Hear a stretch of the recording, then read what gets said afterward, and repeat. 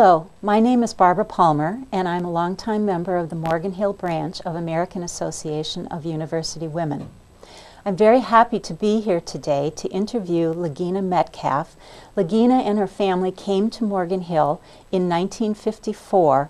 She has lots of stories to tell about times in Morgan Hill when Morgan Hill was a small city and just growing up. So I'd like to start, Legina, with talking about your time at the Morgan Hill School. The Morgan Hill School is located where the community center is now on Dunn and Monterey. Legina served there for a long time and has lots of information and knowledge about that. Would you tell us about that, Legina?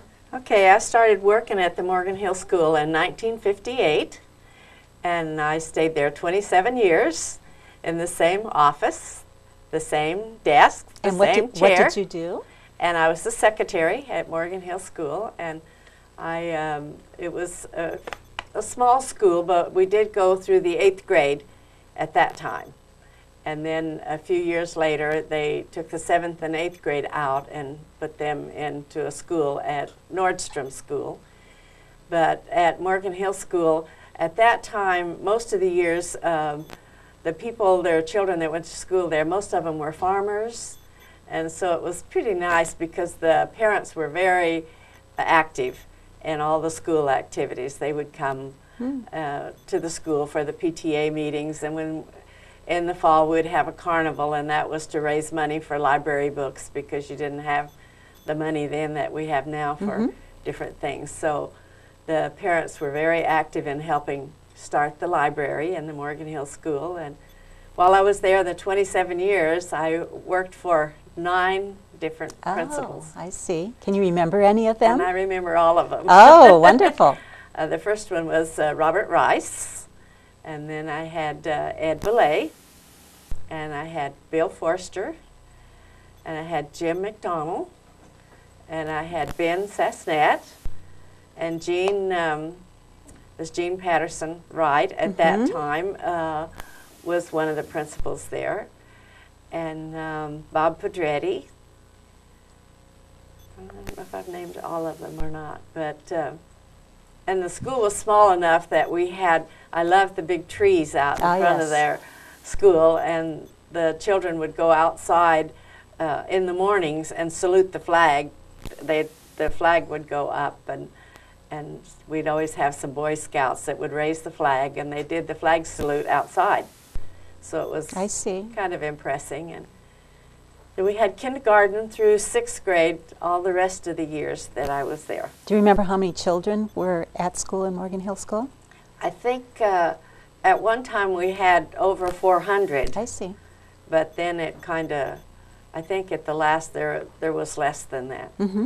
Because they started other schools, P.A. Walsh, and my girls, I have 2 girls, Barbara and Vicki, and they both went to Morgan Hill School, and then they also went to P.A. Walsh School and to Nordstrom School and Live Oak. I see. How did the children get to school? Most of them, we had buses. We had school buses, and of course, then they didn't have to pay to ride the bus. Yes. And then a lot of the children walked to school. I'm here today and very pleased to be here today with a very long-time resident of Morgan Hill, Mary Hiraki. Mary came to Morgan Hill in 1941 as a brand new bride, and she has some wonderful stories to tell about Morgan Hill and what was happening here during that time. Mary, can you tell us what it was like and what you were doing when you first came to Morgan Hill in 1941? Well, of course, the Morgan Hill town was about 2 blocks long, you know, it's about it. And we were more farmers out in the surrounding areas. I see. And big farmers, you know, big orchardists. And we lived on Cochran, about right across from Marie Callender. Oh, yes. Right across the street. And that was wide open field. Oh, so no buildings, no Target, Mervyn's. And my husband had started strawberries there. Had 14 acres of strawberries. Oh my. And that's where we lived until the war started, and of course everybody was evacuated. But at that time, we had 2 Japanese American neighbors next door to us on the same avenue, and there was another family on Watsonville Road, Japanese Americans, you know, you say parents. I think we were the only Japanese Americans there at that time. I see. I see. And you talk about the evacuation. Tell us a little bit about that and exactly who was evacuated and what happened during that time. All Japanese, regardless of their citizenship, I see. were all evacuated. And Morgan Hill, south of Morgan Hill, including Gilroy, went to Salinas for the the rodeo grounds. Oh, yes. And we were there. We joined other Japanese Americans from Watsonville and San Benito, Santa Cruz, that area. So it was a little town there. And in those days, you know, people tended to stay separately. They respected other people's privacy. We weren't that closely situated with close neighbors. You know, we're far apart. I see. And so we were thrown into this camp where we lived and slept in the same building. I see, yes. And ate together, and I think it was kind of hard. Very even difficult. If we were all Japanese Americans, you know. But we survived that, and that area was sent to Arizona later on. Oh, so you were moved from Salinas to Yes, Arizona. And did you have children at this time, or was that I before was your pregnant. children? My first. My husband farmed strawberries, and you know, we had gasoline delivered to the farms. All the farmers did, and it was very interesting. He had two suppliers, prominent, and one of the suppliers cut him off right away. That was their company. But the other supplier kept on delivering, and that was really, you know, interesting how businesses work. Kind of shows how ambivalent everybody was about this. And that kind of set the feeling for us, so that when we did come back, we naturally had the supplier who helped us at the beginning. Sure. But we just couldn't connect with the other one. My husband refused to. Sure. He remembered the loyalty to some people. And it may be a little thing now, you know, because times are so different. But in those days, it was traumatic. Of course. For us. Of course. And also, now over the radio, you do have certain codes that you don't, you know, talk about people. But I can remember several newscasters were very, very strongly against even the Japanese Americans here, and we had nothing to do. When the war started, we were all going to be shipped out. One of the first person to come and see us was a schoolmate of my husband, and his parents had offered their barn to store our things. I see. And we had another friend who did the same thing. They're all gone now. When we came back to San Jose, well, the same Alfred was his name, came, and he was working on the Jackson Ranch, you know, the Jackson Ranch up here, and he wanted to leave to start a restaurant, so he came and asked my husband if he would take over his place until my husband found his bearing. And so that's how we came to Jackson Ranch. I see. Wonderful. It's been a wonderful experience, you know, there. We were there a year and a half. Then another friend wanted to go into the strawberries, and that's my husband's love. So I see. we came on Cochran, started the strawberries. Tell us a little bit about your family, your children. We have 3, a son and 2 daughters.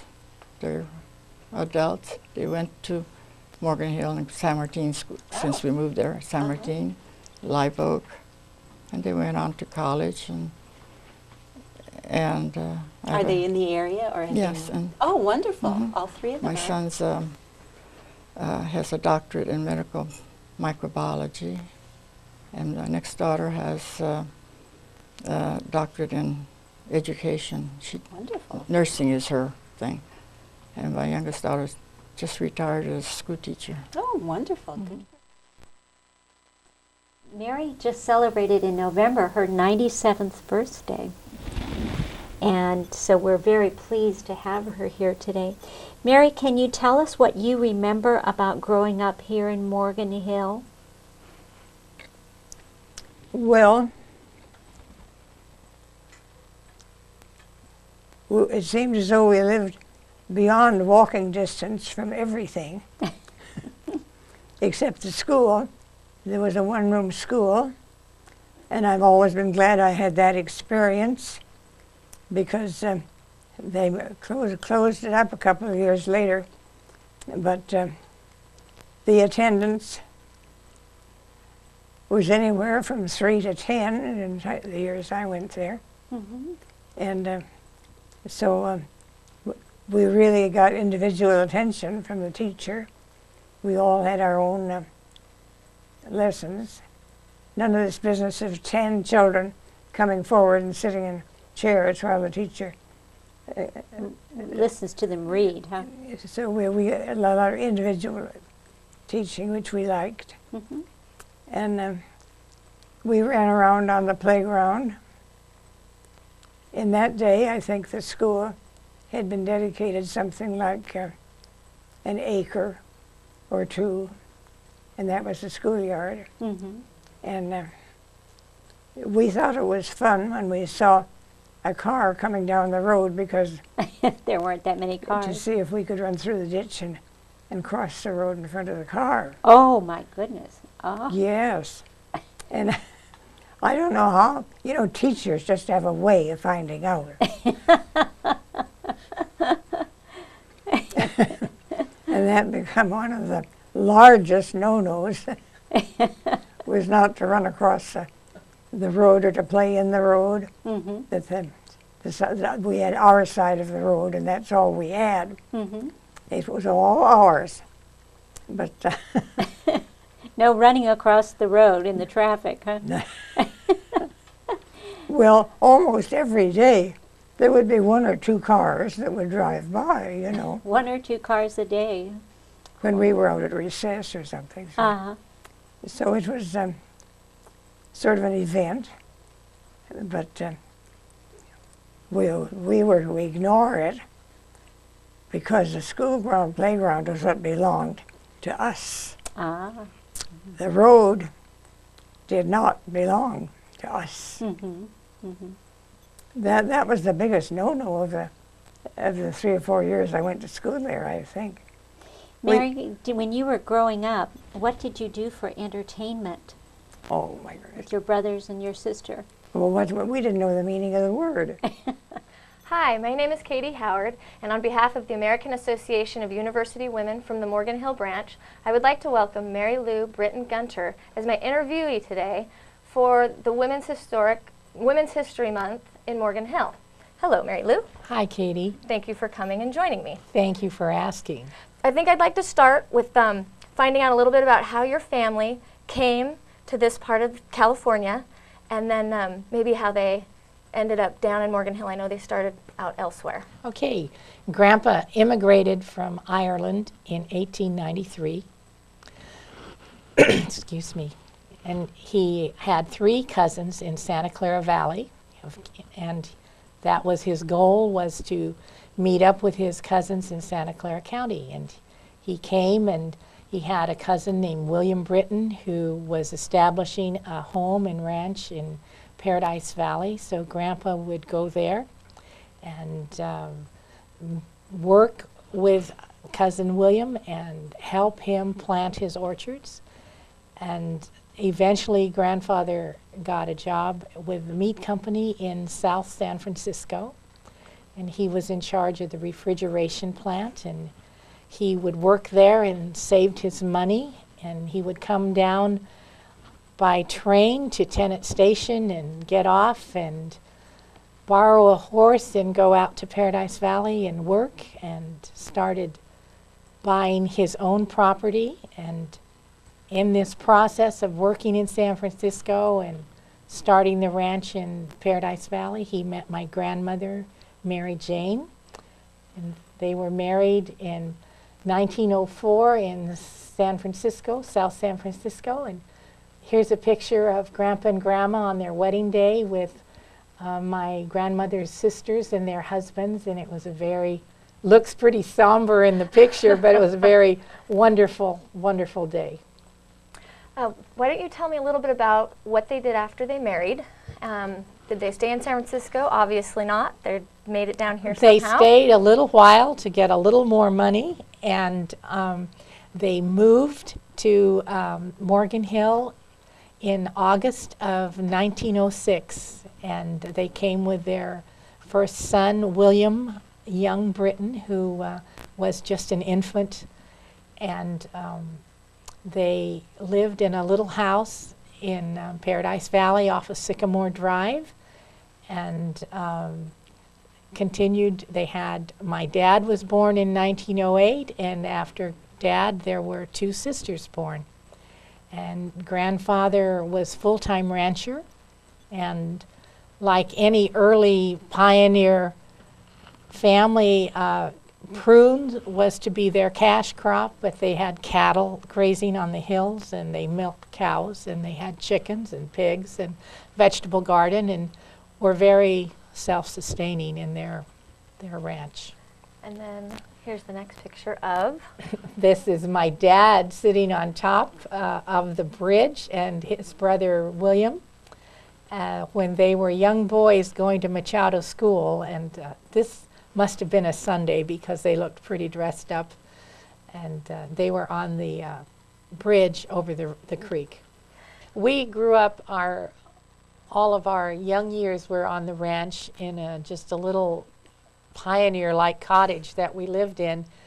And then the state was into water conservation, and they decided to build the Lexington Dam.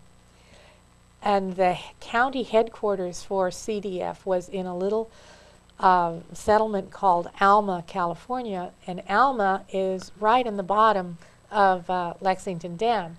That necessitated moving CDF headquarters to a new location, and since Dad was born and raised in Morgan Hill, he thought Morgan Hill area south of San Jose would be the perfect place to fight rural fires with their CDF equipment. So they built CDF station. It was dedicated in May of 1953, and it was a big event for Morgan Hill and a big event for my family, because I was a sophomore at Live Oak and we moved into town, and I became a city girl and still had the animals on the ranch, still belonged to 4-H, still very much a Paradise Valley family, but for a while we lived at in the Rangers' quarters at CDF. And that's actually the current CDF up on Monterey. It is. Just south of Tennant, I think. Just south right of down Tennant, there. right. Okay. And you actually lived on the property. lived on the property, and today the residence is still there, but I believe, I'm not sure if it's the foreman or who lives there, but the ranger doesn't live there today. And then the very last thing that you brought in to show is I think it's called the inauguration of the fire station opening. You had a very special, there it is. The program. The yeah. program. And this is wonderful with Smokey Bear. My hero, growing up, Smokey was my hero. I bet. Well, he's still mine. And that program, I saved it for many years. And on the reverse side, it shows the brand spanking new buildings. And they've added some buildings, but all of these buildings are still there and being used. No landscaping, but yeah, it looks just the same, pretty much. Pretty much the same. Yeah. Dad planted roses, and my dad loved roses, so there were tree roses in a garden, and there was always a joke about a young forestry recruit pruned the roses wrong and would be in my dad's bad graces, because Dad was very proud of the roses in the garden and the landscaping at the CDF. I would like to welcome Helen O'Connell as my interviewee on the historic women of Morgan Hill. Tell me about a typical day in Morgan Hill when you were a kid, when you were a little girl. What would a typical day be? What it would have been like? Oh, I did get to go to the show. They had one theater place that was showing pictures. I did used to go to that particular show once in a while. There was not too much for me to do. There was more what I did at home, and that was that I was helping my dad with his work, because it was hard for him to find the right man. Then So what kind of work did you do for your dad? Oh, well, I used to mow the lawns, and we had a lawn in the front. And I don't remember one in the back, but we did have one in the front. And there was an almond tree growing with it and all that. And then when it came to the fruit, I always was working in the fruit with the other farmers too, as well. I've forgotten, what's Marianne? Where Marianne has the farm. I used to work in the fruit business there. Okay. Did you help I don't know if I not picking there. No, and then besides that, I used to work in the cannery when I was old enough. Morgan Hill had a cannery. No, No. not the cannery in Morgan Hill. My mother worked in the cannery in Morgan Hill, but Right. not I. Okay. My brother got busy with the matches and started it. And the horses in the barn, and then and no fire department. And so my husband was very fond of the fire department. In fact, he volunteered for at the first few years he was here in Morgan Hill to be a volunteer fireman for the department. He started it himself. I don't know exactly if he was able to get the San Jose literature on the department or not. He said, I do know a man that would give me the bylaws for the department. And just kind of organized it. Yeah, he was trying to, and then he got fellows to come over on Sundays, on their days off, to kind of get together and get to know each other. But and I think he was one of the volunteers at the very beginning, as far as I can remember. Well, anyway, my brother started this fire, and there was a horse. We had a horse, because it was horse and buggy days for us. And so the horse had to be taken out. So the neighbor man came over and helped Mother with the horse. Well, thank you so much, Mary, for coming and being part of our AAUW March program. Mary Malik is a longtime resident of Morgan Hill. And Mary, how did you come to live in Morgan Hill? My father and mother came here in 1927. My father was a forestry major in college, and he came here with a friend down from where he was working up in the forest, and they needed someone to take over managership of the Sterling Lumber Company here in Morgan Hill. Mm-hmm. And that's where he went to work. Started Hale Lumber Yard, Okay. which he sold in 1961 or so, Mm-hmm. and to the Hammond family, but it's still Hale Lumber. Right, yeah. And tell me about your memories about growing up here in Morgan Hill. Morgan Hill. Well, it was very different from the way it is now, but you know, very simple life. It was just everyone knew each other, just about, and it was just very small town. I went to Morgan Hill School and Live Oak High School, and that's where I met my husband. And we went to different colleges, but we came back here to Morgan Hill to raise our family. Morgan Hill was about 2 blocks along the town. Was it? And there was one post office, one drugstore, 2 markets. Oh. They were actually kind of side by side. There were there were 3 markets. Telfer's and Larkin's, and down the street there was the Farmers Union, and that was also a hardware store. And let's see, I used to walk home from Morgan Hill School every day. And did you live in, excuse me, did you live yes, in we town? lived in town. We lived okay. over by Britton School, actually. Oh, okay. Yes, we lived right around the corner from Britton office.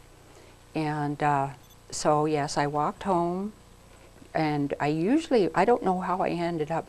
I think I went through, there was kind of a tunnel going from the Grange Hall over to the other side of the street, which most of the year was just no water in it. So it was kind of fun to walk through that tunnel. So it was an underground? Underground, Oh, yes. And I don't know if it's still there or not. I think it is. Anyway, that was fun to walk through that tunnel and end up on the opposite side of the street. And then I'd walk along there, and we laugh because when I got to, there was a Skeels Hotel where the frame shop is now. And that was kind of a hub. It had a restaurant and a beauty shop and all the little hotel type of things. But it was small. And next to it was Kohler's, which was kind of an all-around general store. And then next to that was the M&H, and I think it was the M&H then. But I remember when I got to the M&H, I used to walk out in the street because I didn't like the way it smelled. The M&H is a tavern. It's a tavern, here yes, in town, yes, right yes, on Monterey. yes.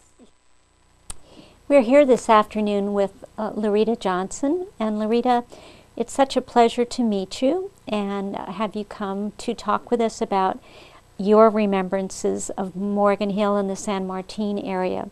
We know that you belong to 2 famous families, the Roccos and the Bonfantes. Could you tell us, how did you come to live in Morgan Hill?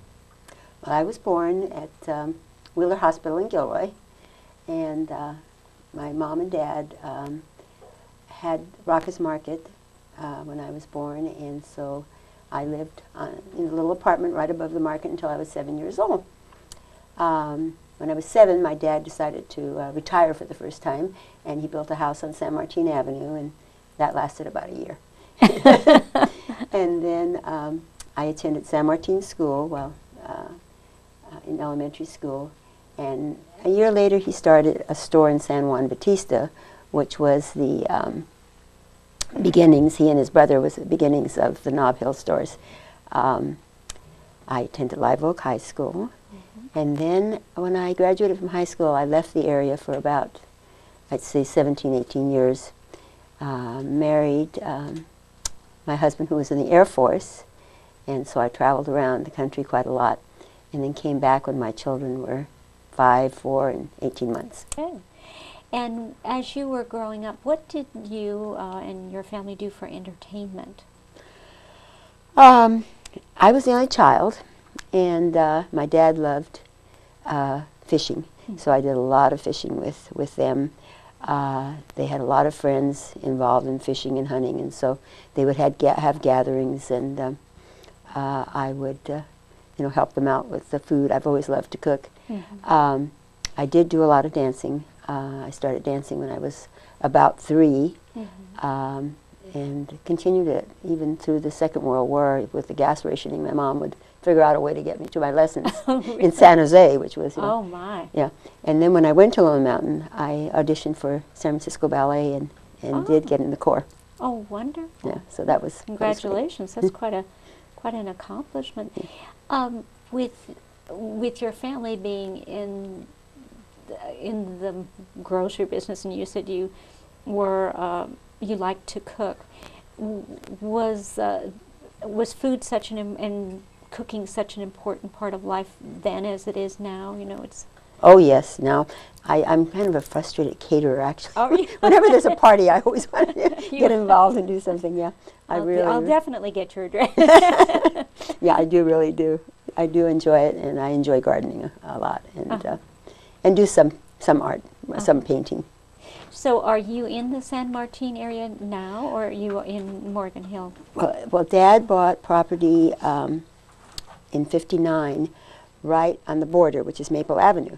So my phone number is Morgan Hill, and my address is San Martin. Oh, okay. And he bought 5 acres, and when I married again, he gave me half of the property as a gift. So he lived above, and I built my little house, and it was a very tiny little house. And when my son and daughter-in-law came home to San Martin, they were living in Miami. They were looking for a house, and I was able to grandfather my house so that they could build. So all of us now live on the property. Oh, wonderful. So it's really nice. Well, that is quite, And that's quite a nice gift. And when Dad passed away, I gave his house to my daughter. oh, if you could wave a magic wand and bring or change one thing about the area, what would it be? Golly, it's hard to say. Maybe something we don't have, or something that you think we need, or. I wish that more people would support our beautiful little our beautiful little village, you know, and we would have more foot traffic, and people would shop in the area more, because it's just such an ideal place. Yeah, I am a little saddened by the big stores that kind of take over from, you know, since my dad was a independent small businessman. You've had that lifetime experience then. Yeah, that does make me a little sad. It's very convenient, and I have to say I do use it. But you know, it saddens me to see a lot of small businesses have to close. It's a real dichotomy, you know, because we're caught in the middle. Yeah. You know, with needing things, and especially young families, that they're the real consumers. You know, right. Clothes and shoes and bikes and, you know. Yeah. I try very hard to support and use the local, and I encourage anyone that I'm in contact with to, you know, try to do that as much as they can. We're here today with Elena Moreno. And Elena, what brought you to Morgan Hill? I was born here. You were born here. The stork brought me here. The stork brought you to Morgan Hill. Well, then you must have lots of memories of growing up here in Morgan Hill. I do. I didn't live in town. I lived on a prune ranch miles away, but my mailing address was Morgan Hill all my life.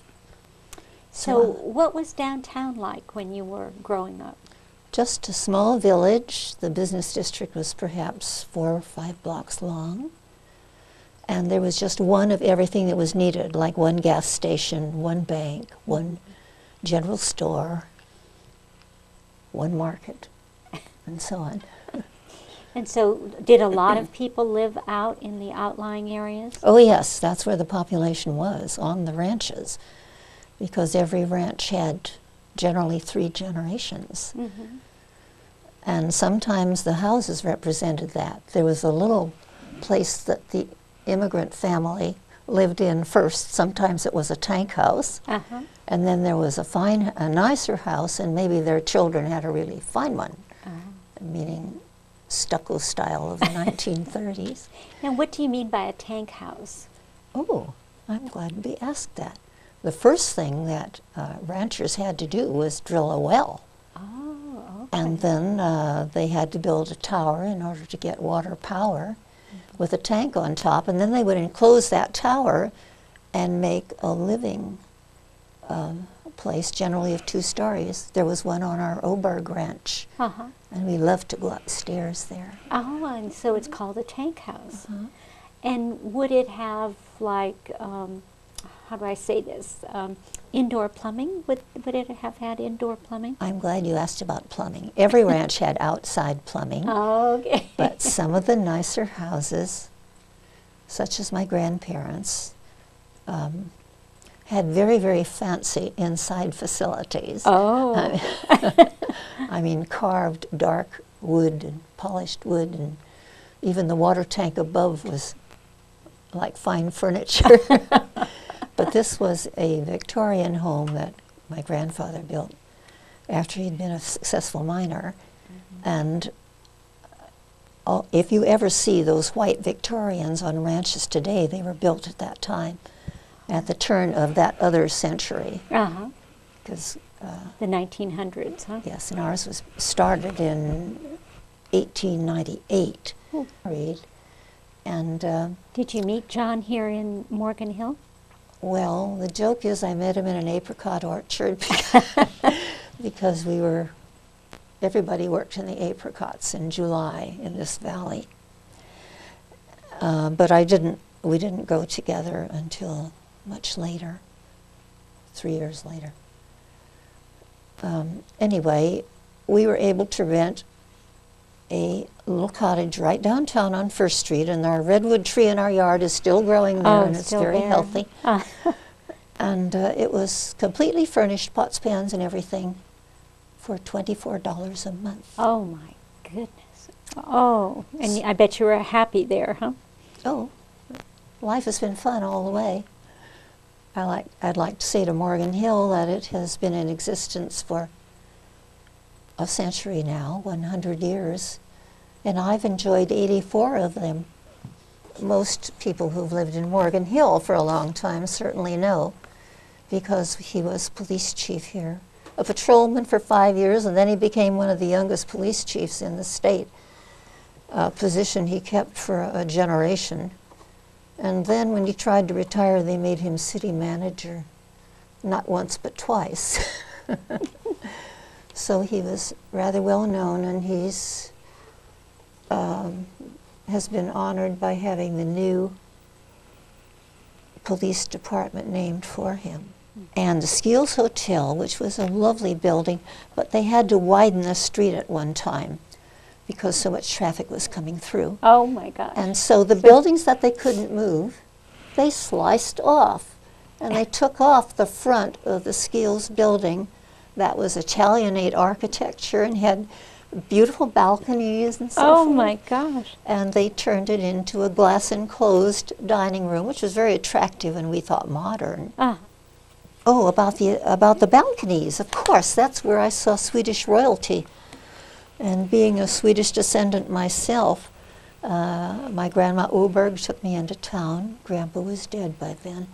And I remember sitting on the curb across the street from the hotel and seeing the Crown Prince of Sweden. Oh my goodness. Speaking, and the floor just, the street just absolutely crowded with people. This was the most exciting thing. And why did he come to Morgan Hill? Because he came to dedicate Svedal, which is a Swedish resort back in the mountains. Right. I want to wish happy birthday to the city of Morgan Hill. I'll do it in the language, which was the original one here, the literal language. The Native Americans' language, I'm so sorry, was not recorded, but Spanish was the major language here for 45 years and still exists, of course, but it was discouraged after the American lawyers arrived in California.